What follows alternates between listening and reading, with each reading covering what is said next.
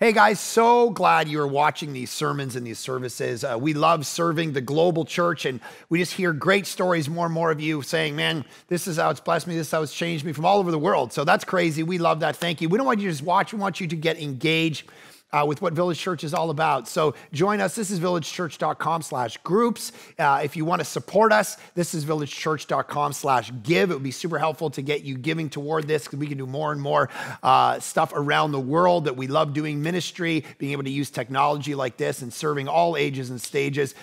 We are on a great mission to love and serve Jesus and reach the world. I'm glad you guys are a part of it. Thanks for watching this. Hopefully you enjoyed this week's teaching.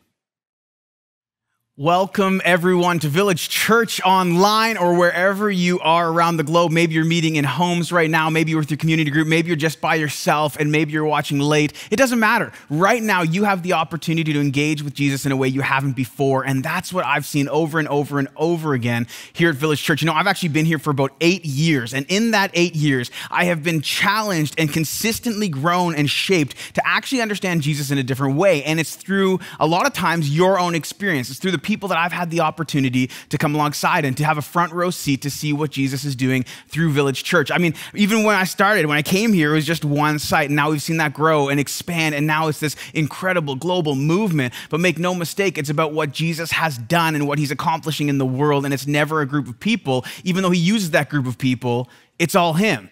And we're going to engage with a story today that's going to remind us of that. It's going to remind us of his power in the world and what that means for your life. It's going to remind us of his truth in the word and what that means for your life. And it's going to remind us of his sacrifice and how that can ultimately transform everything you experience.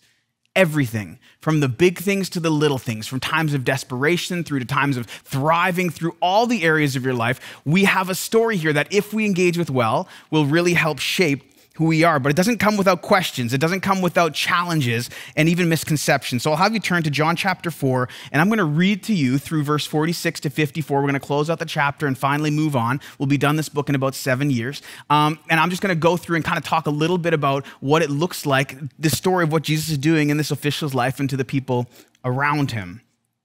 And it starts in verse 46, John chapter 4. So he came again to Cana in Galilee, where he had made the water wine. And at Capernaum, there was this official whose son was ill. When the man heard that Jesus had come from Judea to Galilee, he went to him and asked him to come down and heal his son, for he was at the point of death. So Jesus said to him, unless you see signs and wonders, you will not believe. The official said to him, sir, come down before my child dies. And Jesus said to him, go, your son will live.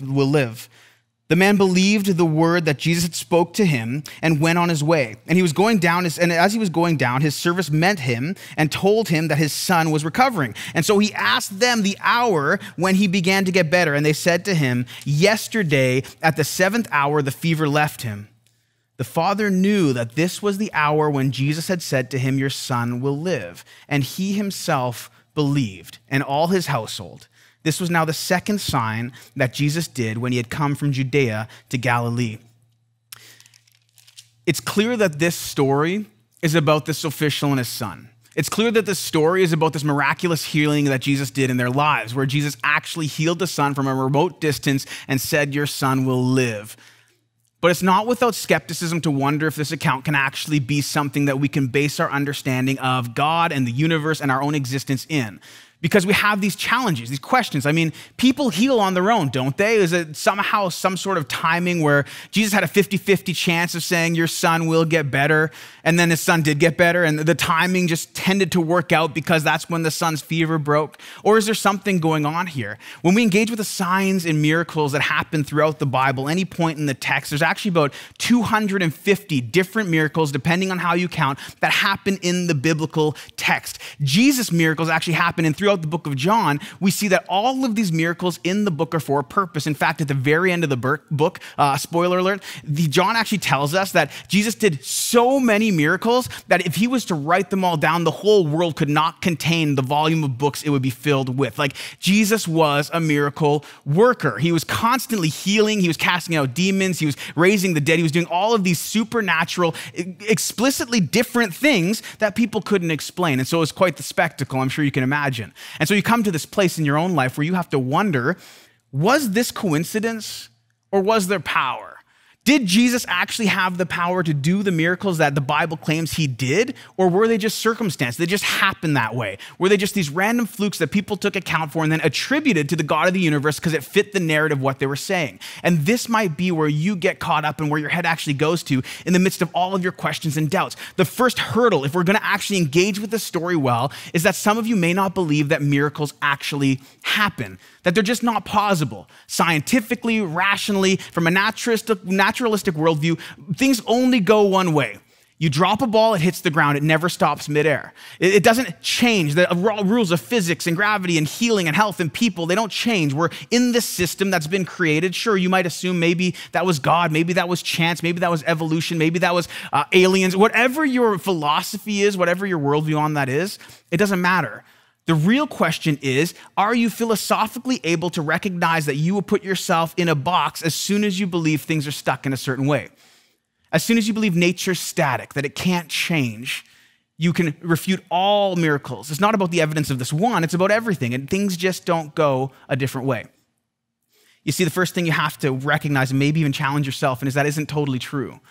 That as science progresses, even if we take a stance of observational science in the natural world, we realize that things aren't as concrete as we once thought they were. That things change all the time. Even now, the periodic table of elements, the thing that you grew up on, is being changed. They're adding new elements. This idea of subatomic particles, just this month, we realize that there are subatomic particles that actually shift their state from matter to antimatter and from antimatter to matter. Like this Large Hadron Collider stuff is absolutely wild. You can look into it.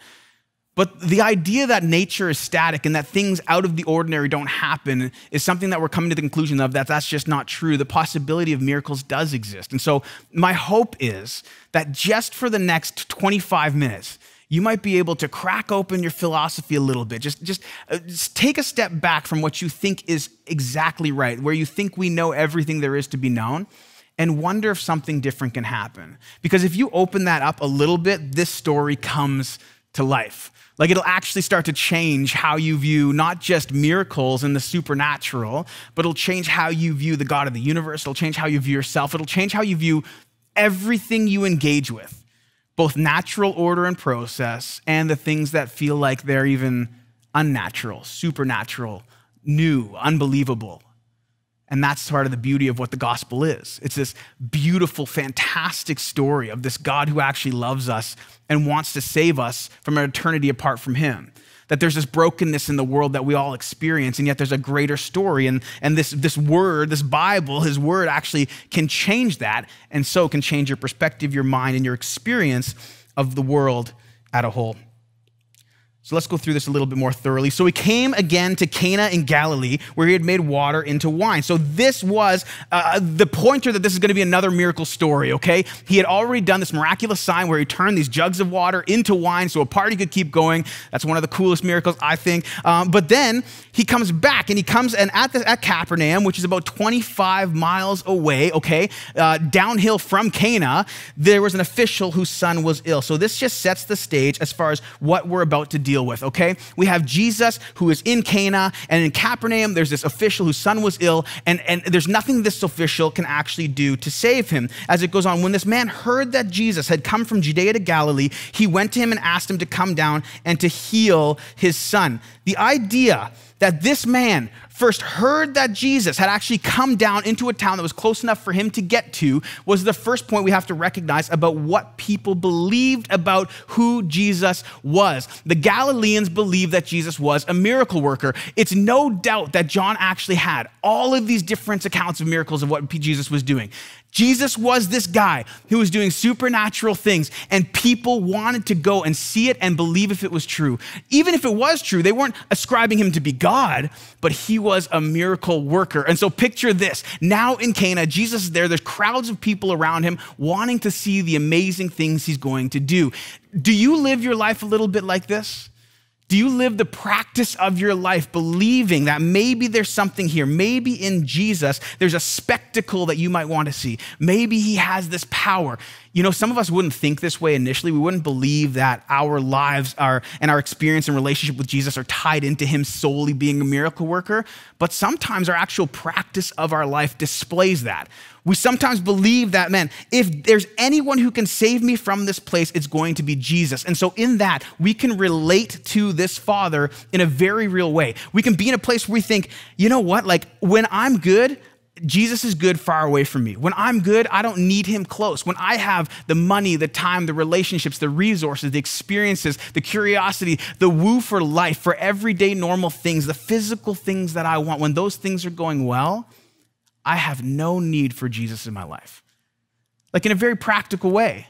We don't bring him into prayer. We don't thank him for the normal things. We don't take a moment to recognize the goodness and the grace he extends to us on a daily basis. But then when things get hard, when times move us to a place of desperation, sometimes we perk up and say there must be something more. And this is exactly what happened in this story. He went to Jesus, and he asked him to come down. This is to come down that hill, because remember, this father just walked 25 miles uphill by himself to see this miracle worker, because he believed what? He believed there was maybe hope for his son and to heal his son, for he was at the point of death. This idea of desperation is one of the main things that I see move people closer to Jesus on a regular basis. As a pastor, I end up being this place where people come to me and ask me to step in. We do this on a regular basis, where it's like, Chris, there's this thing going on in my life. I need Jesus to show up. I've tried everything. I've tried all the treatments. I've tried all the placements. I've tried all the people. I've tried all the counseling, everything I've tried. And my last resort is this desperate act that the God of the universe, who I maybe even a little bit believe is real, might be able to step in. Even people with great faith, they take themselves from a normal function of their faith and put them in this new category of relying on and expressing and calling out to the God of the universe, who might actually save them from the thing they're going through. And it works. And it works. I see people's lives change all the time because Jesus showed up and healed them. I had a friend who had cancer. He ended up going through all this treatment, and he was going through a regular check, and they found a lump on his liver. They went in to actually do the biopsy, and the lump was no longer there. This lump was gone, absolutely gone. When? After we prayed for him. I had a friend who had blood clots all throughout his body, and I went to the hospital and I prayed over him, and without a doctor's explanation as to why, all of the blood clots absolutely disappeared. I had this couple who came to me. She was pregnant with twins, and the doctor said that one of the twins was taking all the nutrients, basically starving the other twin to death. And if you don't abort one of the twins, you might lose both, they said. And this family said, I can't abort both of these babies. I don't feel like I believe in that. I don't feel that's just not going to happen. And so we started praying. We went through James 5. We prayed in faith. We anointed with oil, and the babies grew and were thriving, and both were born healthy. We saw what I believe was a miracle of healing. Like, there are places of desperation that drives people's faith and drive people closer to Jesus. But then there's the other side of the coin, where I've also prayed for lots of people where it didn't work out. People who had terminal illness and ended up passing away, no matter how much we prayed.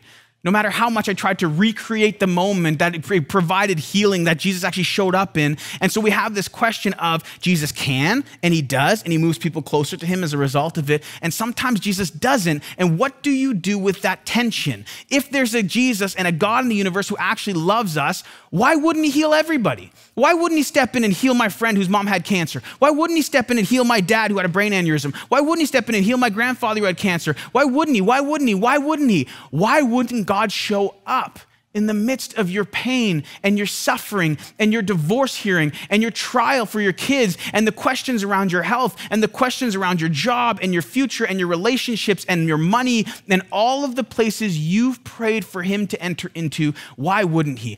And the problem is we start to worship God solely on the basis if he comes down and does the healing that we're longing for, does the healing that we're crying out for. We base our full experience and relationship of Jesus only on the fact that he is a miracle worker. Now, being a miracle worker isn't a terrible thing.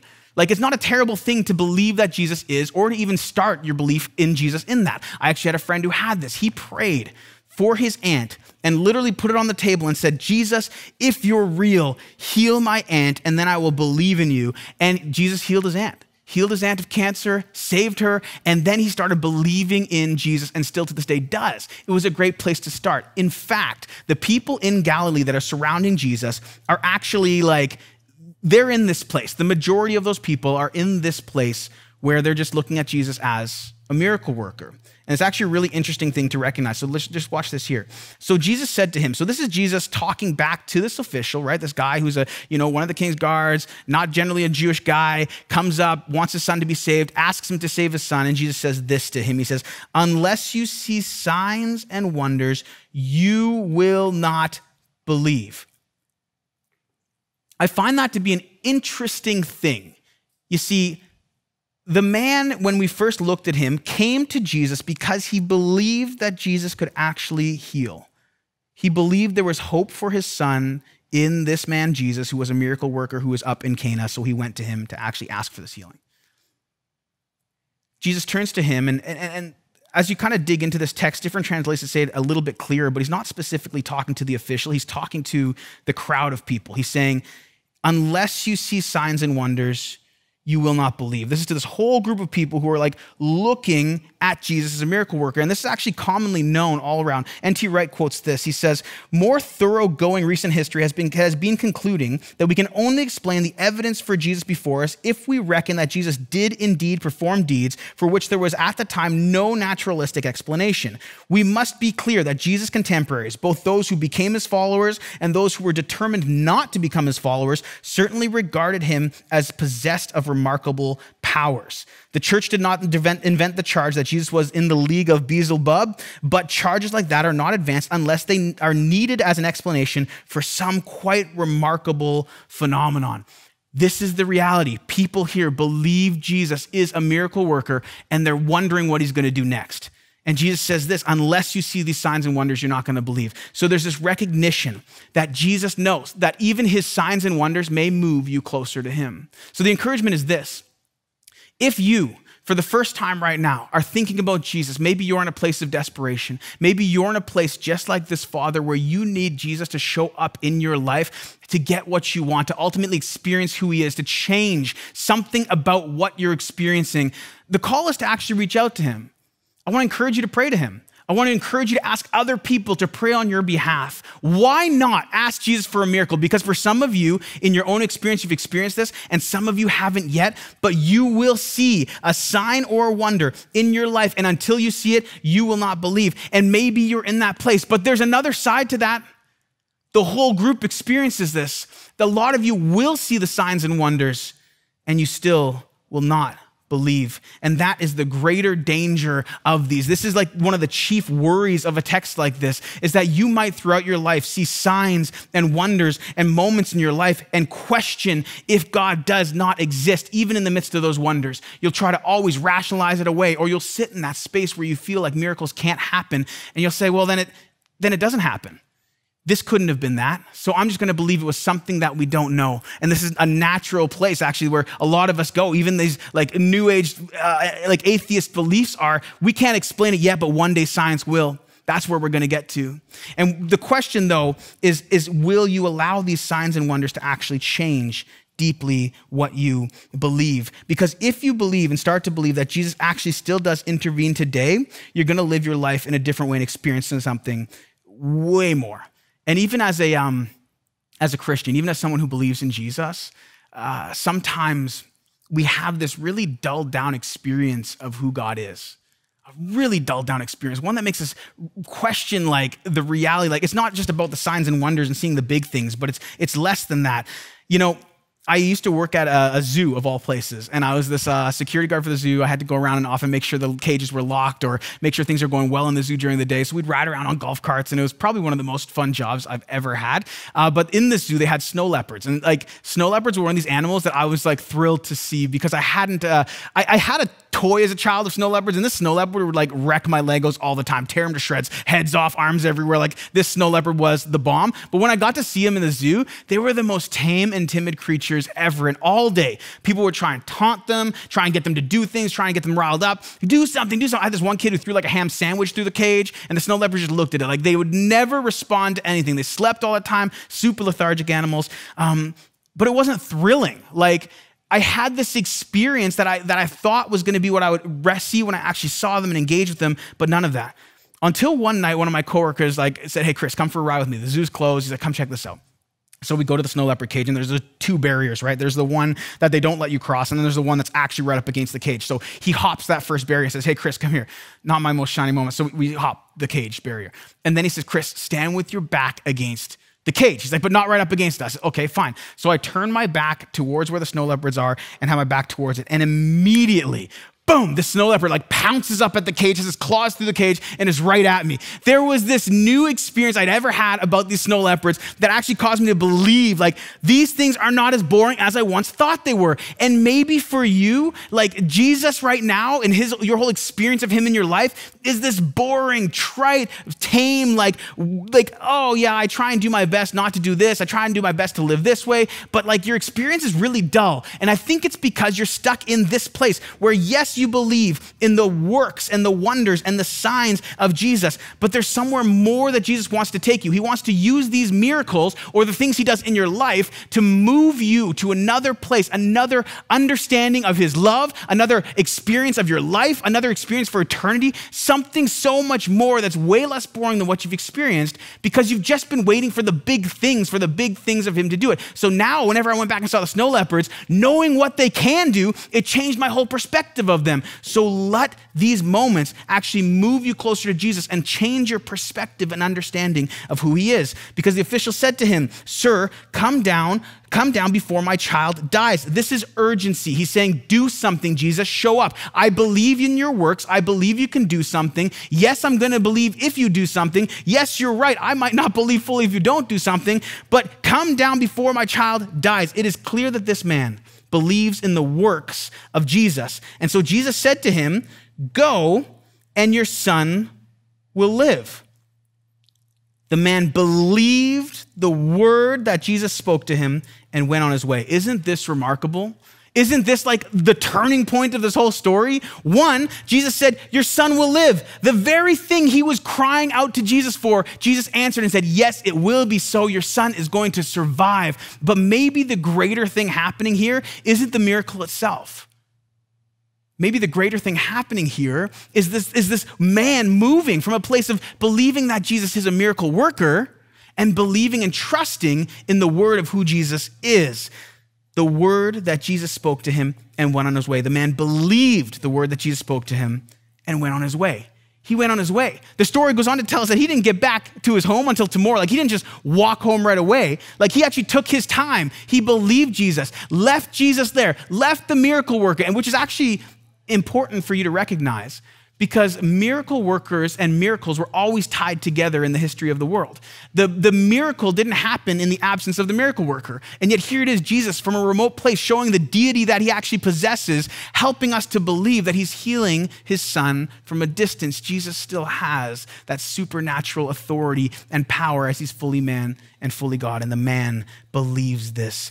Are you in a place in your life where you need to move from believing the works of Jesus, only turning to him when you need it, to actually believing the words of Jesus, which will open up a whole new experience of your life? Because if you believe the words of Jesus, it's no longer just your circumstance that dictates your faith, but it's now your faith that can begin to dictate your circumstance. This is the place where you can come to a full place of contentment, a full place of joy. All the things that the Bible says is readily available in Jesus happens when you move closer in your relationship with him. This is when you start looking at the text and believing what the Bible says about you, believing that you're made in the image of God and you have full value. How many of you struggle with the value that you have? How many of your internal voices tell you you're not good enough and you're failing and you'll never achieve that and you'll never be this and you'll never be loved and you'll never be cared for? Even when you have people telling you they love you and they care for you, you don't believe it because your internal voice hasn't been healed by the grace of Jesus. It hasn't had this real powerful change where you start to believe what he actually says. You move from believing what he can do into what he says about you. And that's one of my hopes for today is that you might believe in what he says. If you believe in the word, you believe that when you go through suffering, there's this moment where like down the road at the end of all things where there will be no more tears, no more pain, no more suffering. If you believe his word, then you believe in the history of the resurrection, the truth that Jesus actually has raised from the dead and lives forever. And this is where it becomes really important because all of the miracles, every miracle that Jesus does, every single one of them has an end, except for one. Lazarus rose from the dead. He died again. This son was good. he died again. This person healed from leprosy, died. This person healed from blindness, died. This person, exercised demonic authority over his life, died. Like, there's still this issue of death, and yet the one miracle was the resurrection of Christ. This idea that Jesus, became fully man, like he left his kingdom in heaven, came down, was fully man, lived amongst us for about 33 years, and died on a cross for our sins, but then didn't stay dead. That this miracle was that he rose again, showed his power over death, and in that moment transformed eternity. And this is really important because when Jesus says, your son will live, when he says these words, your son will live, he's talking so much more. He's talking about so much more than just physically. There's something greater happening here in the story. You see, this shift from believing in his works to believing in his words is probably one of the most important shifts you can make in your life because it's going to change your perspective on all the things you want. My wife and I, we have 4 incredible sons, okay? 9, 6, 3, 1 years old, these beautiful baby boys. And every time we go somewhere, people have a couple responses. One, they're like, oh my gosh, that's a lot of kids. Like, there's so many things happening right now. And we feel that too. The second is they always ask us, were you trying for a girl or are you going for the girl? That's what they say. They say, hey, are you going to try again? Which they know in their minds is absolutely ridiculous that we would make more. But like we wouldn't be able to handle it. But there's that question of like, were you chasing the girl? Is that something you were trying to do? And the answer is always, of course. Yeah, of course we were. We wanted a girl. After the first one, we wanted a girl. Every time we prayed for a girl. Our second son, we prayed for a girl. Our third son, we prayed for a girl. Our fourth son, we prayed for a girl. Even when we came to after having our 3 boys, and we had a couple family experiences where it was like 3 boys and then a girl. That was even mine. I have an older brother, younger brother, and then younger sister. And we got to this place where we were like questioning, like, are we going to have a girl? Could we have a girl? After this, we're done. All of those different things. And we had friends even praying for us. We had friends like prophesy over us and say, you're going to have a girl. So picture this. My wife and I have 3 boys. We love them like crazy. Our third was this tornado child who just put us like basically closer to the grave than we've ever been. But we love him crazy. He's super sweet, but he didn't sleep. And then there's this whole thing now where Mercedes pregnant with our 4th, and we're going in to get this UC baby ultrasound where you can actually see the gender of the baby. And so we know what it all looks like. We've been there 3 times. We know what a boy looks like, all of that. And we get into the room and they have baby Mozart on. It's all low light. And I'm holding my 3rd son with me. He's on my lap. And the ultrasound wand goes on my wife's stomach, and boom, we see it, a turtle. Like 100%, no question, it's a boy. And just to make it really like clear, just so we weren't like missing anything, even though our hopes were so high that we might be having a girl, we asked the ultrasound tech, hey, is it a boy or a girl? And she says, yes, it's a boy.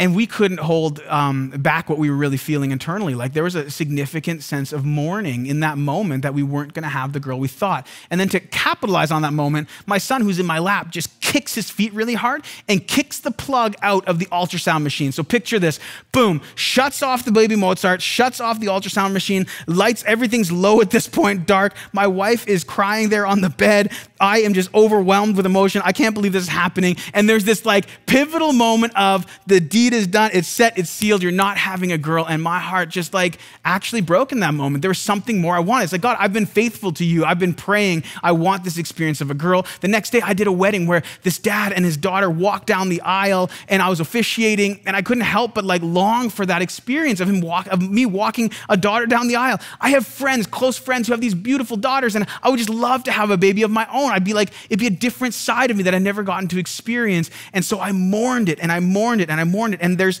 this conversation that happens in your head where it's like, you're not mourning that you have this healthy boy, because I know a lot of people struggle around this and it can be sensitive for some people, but it's like, you do mourn the fact that you're never gonna have this girl. And as we were praying about it, just about a month and a half ago, a little bit more maybe, my wife and I were talking about this, and we were saying like, just how much we love our 4th baby boy.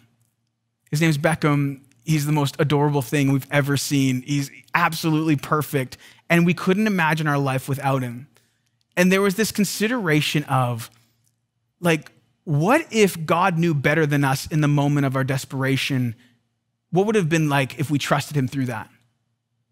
Because now at this point, if you had put us back there knowing what we know now and asked us, hey, would you like a girl instead? we'd say no every time because we want Beckham. We want our fourth boy. We want him every single time. And yet in that moment, without that knowledge, we would have asked for anything else. But in this moment, he knows more than we do. You see, this guy who wrote this book, John, that we're studying, he wrote another book called 1 John and a few more, but I'm going to read you this one part of 1 John chapter 5, verse 13. He says this, I write these things to you who believe in the name of the Son of God, that you may know that you have eternal life. He's saying this is the ultimate. And this is the confidence that we have toward him, that if we ask anything according to his will, he hears us. And if we know that he hears us in whatever we ask, we know that we have the request that we have asked of him. This is an interesting verse saying, ask him and we'll receive. Ask him and we'll receive. It's this idea that if we ask according to his will, he hears us. And if we know that he hears us in whatever we have the requests.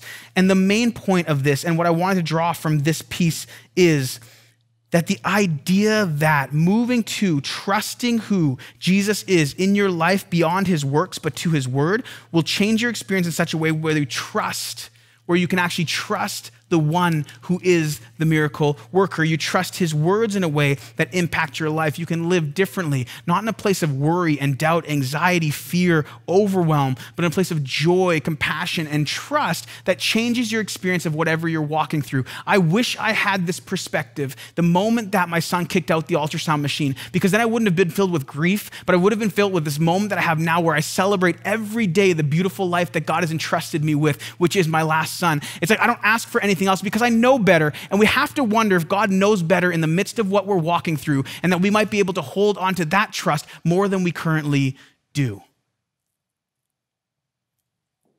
And so this man, now knowing that his son will be healed, believes the word that Jesus spoken to him and goes on his way. And as he's going down, as he's going home, his servants met him and told him that his son was recovering. So he asked them the hour when he began to get better, and they said to him, yesterday at the 7th hour, the fever left him. And the father knew that was the hour when Jesus said to him, your son will live. And he himself believed, and all his household. The father asks this question because he wants a further confirmation of what Jesus has done. I wonder if the servant's timeline was different than the father's, how the father would have reacted.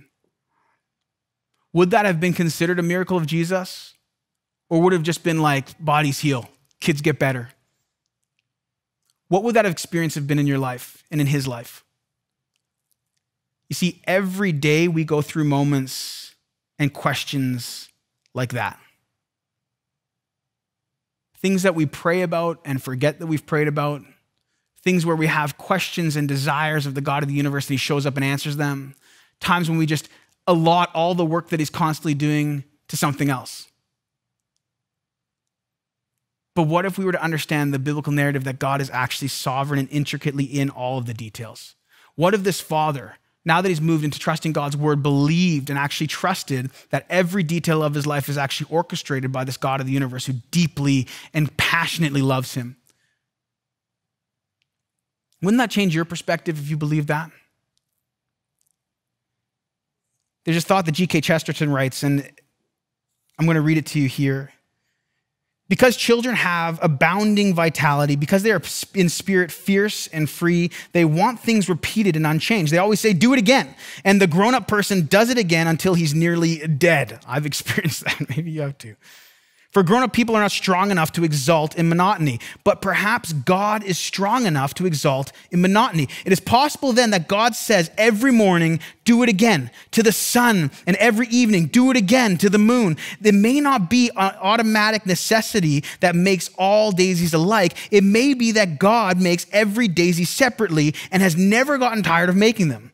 It may be that he has the eternal appetite of infancy, For we have sinned and grown old, and our father is younger than we. The Bible tells us to approach God like a child would in this childlike faith, to believe that he can actually do and consistently does things for us, to come to him in a way and believe maybe that every day that you wake up, God looks at you and looks at your life and says, again, do it again. Every morning where you feel like you've sinned and God gives you that grace and reminds you, hey, Jesus paid for that too. Don't bear the shame of that. Why? Because you're a child of mine. Now you're a son or daughter of mine. He says, do it again. He's like, repent again, live again, try again, move again, continue again, get back on the mission again. Like all of the things that are driving you off course from who Jesus wants you to be. He's going to use signs and miracles and moments, big ones, natural ones, small ones, even the day-to-day details. And the question is, are you going to recognize the presence of God constantly in your life and allow it to move you to a place where you yourself believe, where you believe that Jesus loves you, where you believe that God wants something more for you, where you believe that your experience of life doesn't have to be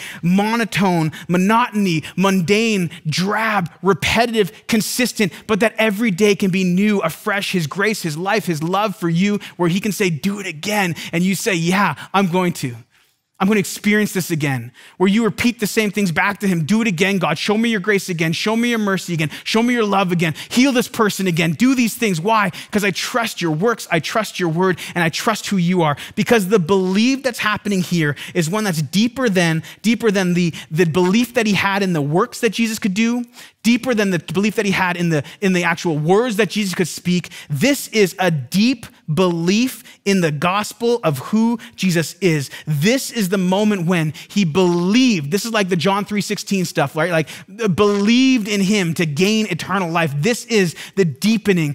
Works are a great place to start.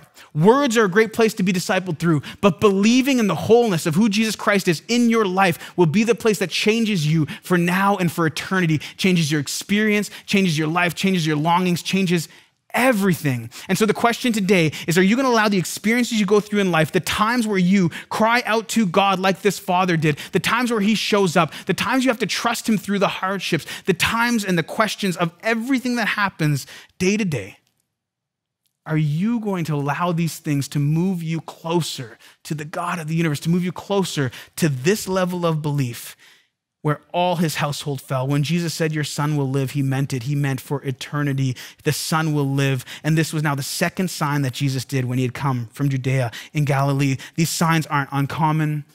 These signs are the truth of who Jesus is, and these signs are happening all around you. Would you take a heart posture and a mindset and a philosophical view to recognize that the world is more complex and beautiful than you ever could have imagined? Don't let sin and brokenness mar your view of what your existence is or who you are in Jesus. And if you don't believe in Jesus, and if that's what you've been living, a world and a life where you've questioned and wondered, could there be more? Could there be more today and for eternity? I pray that over your life, you would experience more, that you would have a greater experience of who Jesus is, a greater experience of life now and eternity forever, a greater experience that says you're deeply valuable, incredibly loved, so worthwhile that Jesus would not only come and do miracles and signs, but he would do the one lasting miracle, which is he would raise from the dead after dying for your sins, to show you how supremely powerful he is now and for forever. And all you have to do is believe in him. Believe in all who that he is. Believe the words he speaks over your life, and believe that he can change and transform you today. And so, Jesus, I thank you so much that you are so worth believing in, that you are so true to who you say you are, that you love us deeply and you are in awe of who we are. And I just pray over the lives of anybody who's watching this, that you, Jesus, would encourage, that you use the things around their lives to save them and to show them who you are, to give them this ultimate level of belief, more than works, more than words, but everything of who you are. And Jesus, I also want to pray a prayer of healing over those who are sick, over those who are calling out to you for a miracle. Would it be your will that they would be healed entirely, that you would show up in their health, in their life, in their relationships, in their finances.